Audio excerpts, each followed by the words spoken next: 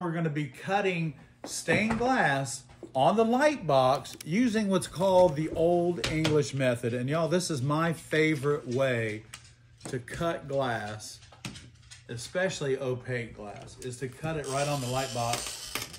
We're here in the glass studio and we've started on our Merle's Inlet project. Today I'm working on cutting out the water underneath of the dock.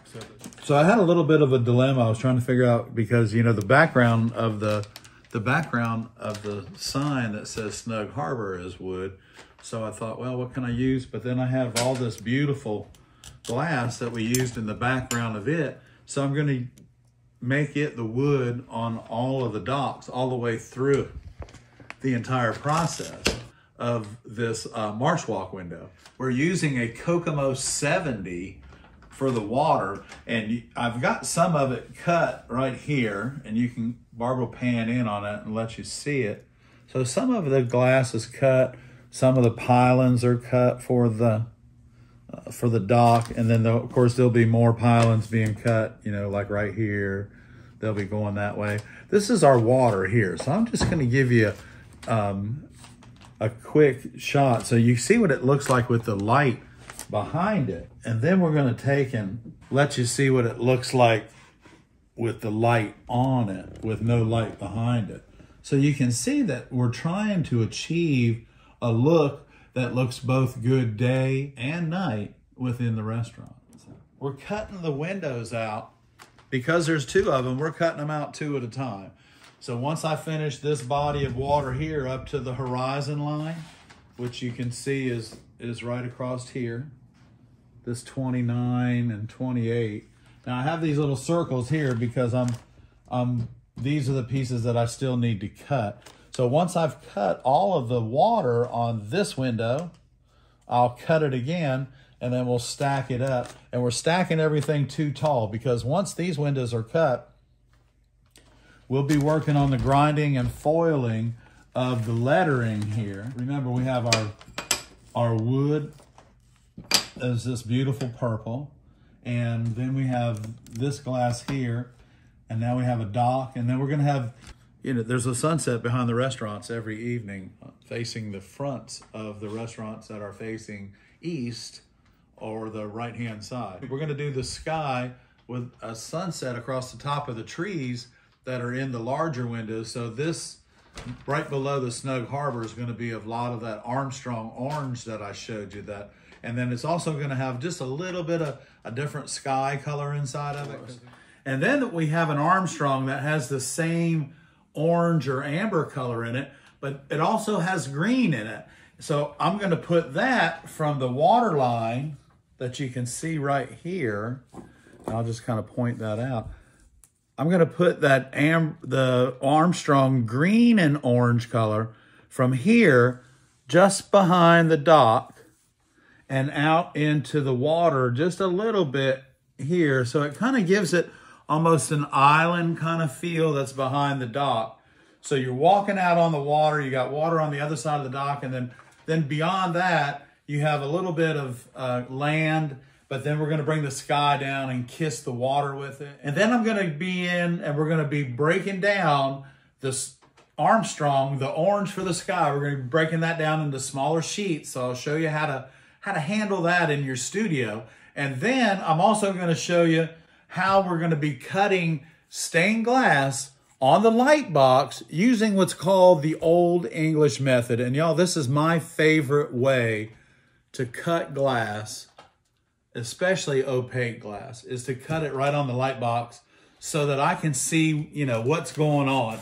So like if I hold that piece of glass up for you while you're looking at it like this, and then what I'm going to do, now there's no light behind it or anything, but I'm going to bring it over to the light box just to see what it looks like as it starts to come to life. Just watch that as the light gets behind it. And then when I lay it down, look what happens. Oh my gosh, look at this. So you can see my pattern lines here through the incandescent light that's underneath of my pattern. So you use a white paper pattern, and then we put a clear contact paper over top of it to protect it so that we can use it. So you can see all my little marks here We've got lots of 2Xs. That means we have lots of pieces cut, but we also have lots of pieces that have no X's at all. So we're going to be cutting those. I'm going to bring this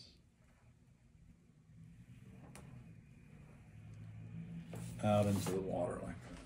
Hi everybody, today we're working on the background sky on the Snug Harbor window. So we're cutting this out so you can kind of see. This is the beauty of working on the light box. You know, I can move this way, I can move this that way, but what everything does is it all stacks up and goes together. So let me slide this out of the way.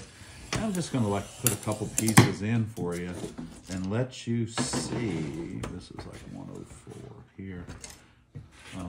5 is here. So you can kind of see what I'm doing with the glass, and you can see how it's all kind of flowing a little bit. So this is the beauty of working on the light box, everybody. This is what I really enjoy. Now we have this number 107 and this 105 that we want to get out of this. And we're also gonna whittle this down just a little bit. So we're gonna come across here, and then we're gonna go up and over, because we want to be able to utilize this end of this glass down here, because we want it lighter, so that we give it that effect, like, you know, it's darker up here and then brighter down toward as we go across here. So, and then the next color we're going to be working with will be the background that goes in between all of these columns and posts on the dock. So, hey, let's cut a piece of glass. Stop all this talking and cut some glass. Here we go. So remember, while we're cutting the glass, we're staying on the inside of that black line of the piece of glass that we're cutting.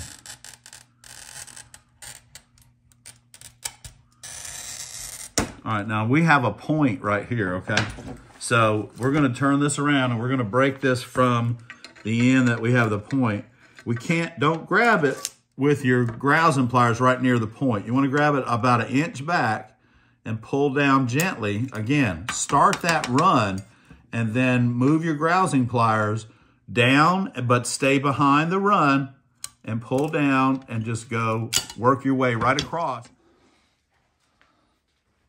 Let's enjoy this in the light for a moment, because it sure is going to be pretty. Now, if you notice, this sheet also has the same orange or brown swirled in it with the white, but it also has the blue that's in the water.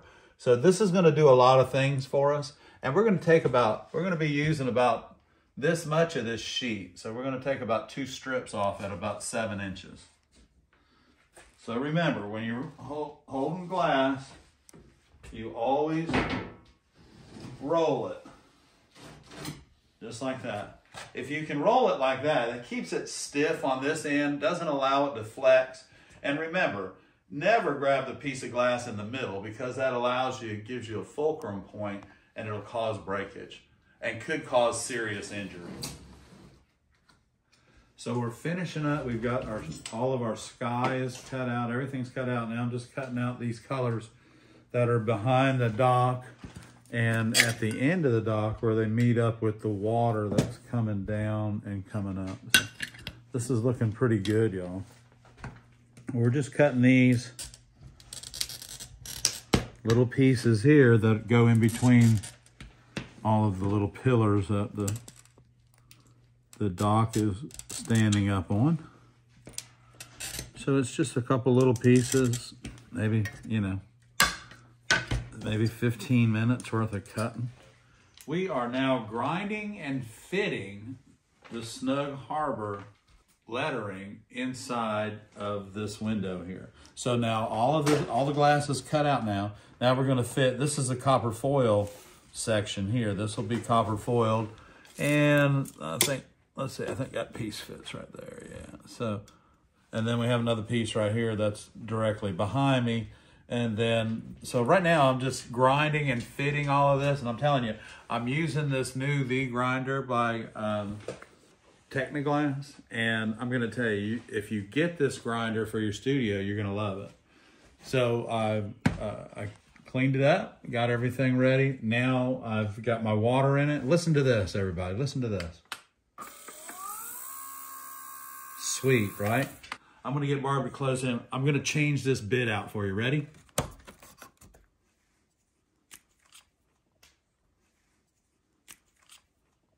I'm ready to change and put another bit on. And guess where my other bits are? Right here in the drawer. This is a great, great grinder, you know. We've done a video on it and we gave it a thumbs up. And I'm gonna give it 2 thumbs up today because it's really helping me out on this. So we're gonna finish getting these ground fitted and then we're gonna foil. Here we are, we're working on grinding and foiling the Snug Harbor sign for the Snug Harbor, for the flankers on the existing salad bar. So today we've got Miss Mary here helping us. She's saying, wow, Dad, that sure looks good.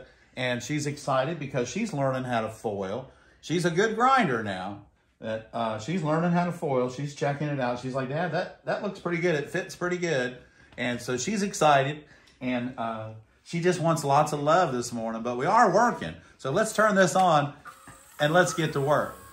So I've got the white parts ground that produce the lettering for the Snug. And once I get this ground and foiled, everybody, I'm not moving it. This is going to get tacked together right here so that when I get ready to lead it and insert it into the panel, I can just go ahead and do that. And once I tack solder it, I'm going to clean it and then I'm going to cover it with like a bond paper, a heavy resin bond paper, like a floor paper, and then painter's tape. And then we're going to leave it like that and keep the oxidation off of it until we're ready to solder the whole thing.